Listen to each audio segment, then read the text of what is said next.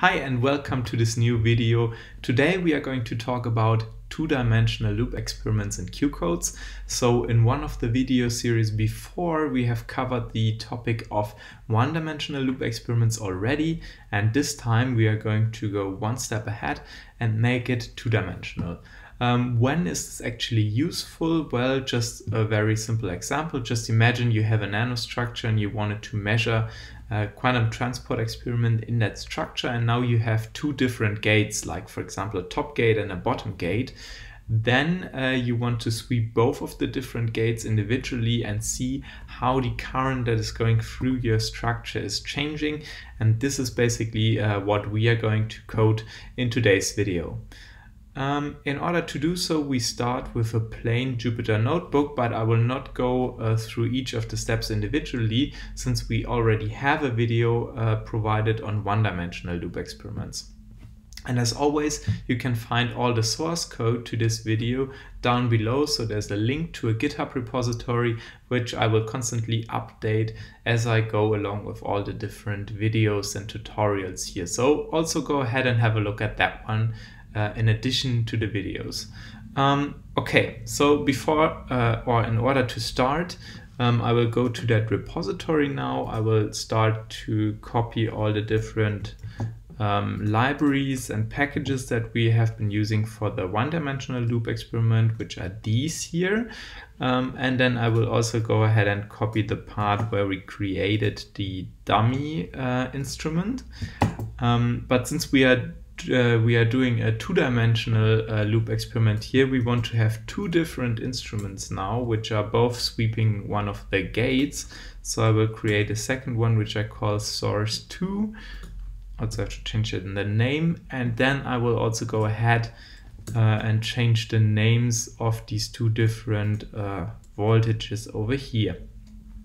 Okay, so let's create these two different instruments, and the next thing that we need to do is we have to create the different parameters that we are going to measure. And I will also go ahead and copy that from one of the former tutorials. So let's just quickly take this one. And now you can see that we had the voltage, the applied voltage over here. Since we have two different gates, now we need a second one of these. And I will now call these applied voltage 1 and 2. And I also have to change that in the labels accordingly. And maybe also in the names of the parameters. And then of course I also have to change the get and set functions accordingly. So this will be source 2 and voltage 3. What was that? And voltage 3. Okay, strange. And then I will do the same thing with the with the set function over here. Okay, now that we have done this, I will also change the current value, the measured current over here, so that we don't only have a dependency on one of the two different parameters, but on both of them. So just let me quickly change that over here. So this has to be source 2 and then voltage 3. Okay, so now that we have the set of parameters ready, we can start setting up our experiment. And in order to do so, I will again go ahead and copy what we have from the one-dimensional loop experiment, but this is actually where the first and most important difference is happening. So let's just quickly go ahead and copy what we already got from the one-dimensional loop experiment, which is basically this. And now we want to add a second stage of loop. So basically we have one loop which is inside the other loop. And this is basically very simple. The only thing that we have to do is we copy this first loop part here, where we actually tell what the loop is supposed to look like. Copy.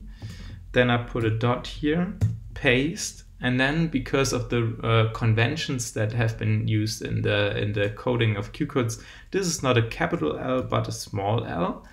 And basically with that, we have already created a two-dimensional loop, so there's no magic behind that.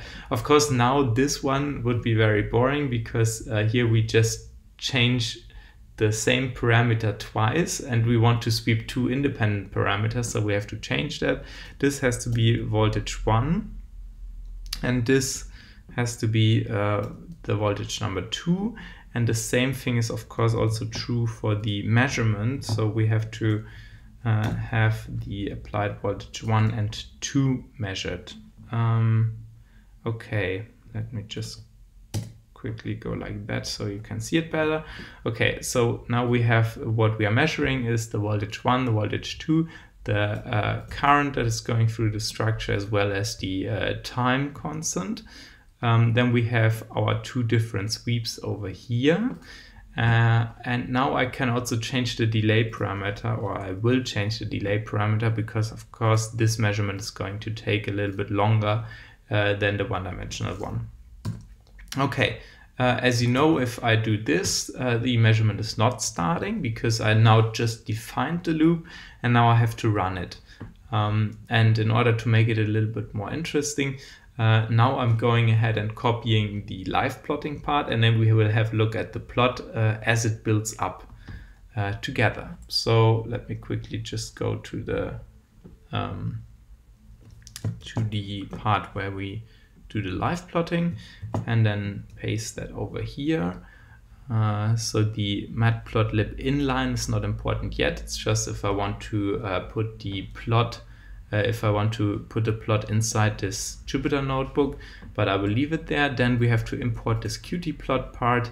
This is basically the loop, the data from our loop. Here is where we open the plot. We tell it that we want to measure I, which is this parameter over here. And then we'd say we want to plot it as a background task. And now QCoDeS automatically sees basically or adjusts the plot in such a way that we will receive a two-dimensional plot and not a one-dimensional one, as I will show you right now. So I start the experiment. Now we are going to the plot, and you can see this is now a colored plot. So that's because we are sweeping voltage 1 and voltage 2 on the two different axes. You can see that voltage 2 is always swept from -1 to 1, and then it changes voltage 1 on one step. Here on the right side you can see an automatically scaled color bar. So you can see that here the current still hasn't reached its maximum because of the reason that we are using a symmetric range. This should go up to 2 once this has reached the upper part of the scale. And of course you can also see that our function basically is linear in both the different directions. So you can see if I only sweep one of the parameters, there's a linear behavior, and if I sweep the other one, there's a linear behavior. That's just because we coded it that way by defining our I parameter. Okay, then what else can we see here? Well, we have these triangles here. These are not only for decoration purposes, but you can really move them and thereby adjust your color scale. This is basically very useful if you want to highlight certain parts in your color or on your color scale. You can also add another one if you need one, and can adjust it that way. And what you can see here, what is building up here, is basically a histogram of all the different values per tick on your scale.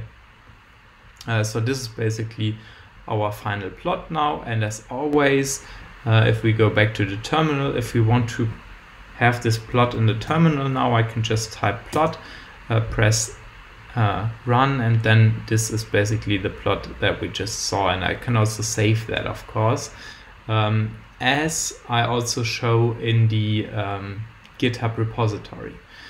And with that, we are basically at the end again. So this was the two-dimensional plots, and then see you in the next video.